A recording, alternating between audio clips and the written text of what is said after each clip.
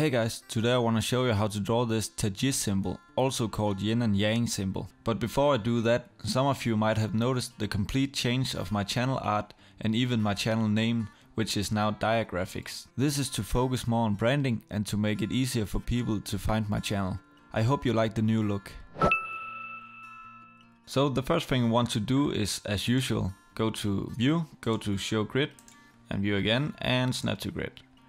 Then we want to take the ellipse tool right here and draw a circle. Hold down the shift key and draw a circle that is 2 squares wide and tall.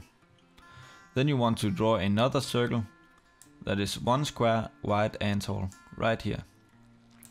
Then move this inside the middle of the big circle.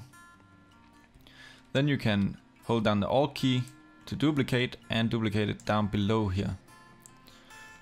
Hold down the Alt key again, duplicate this and make it even smaller.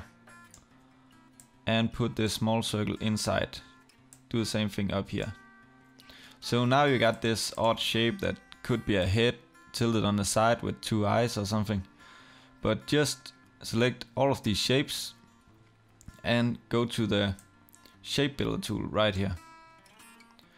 So now we want to hold down the mouse button right here and drag it so you merge these 2 shapes together. And as you can see, you got your Taiji symbol here, or also called yin-yang symbol. So now we just want to paint it. You can do that by going to this live paint bucket and just select a black and color this one black and this one black. So that's the symbol.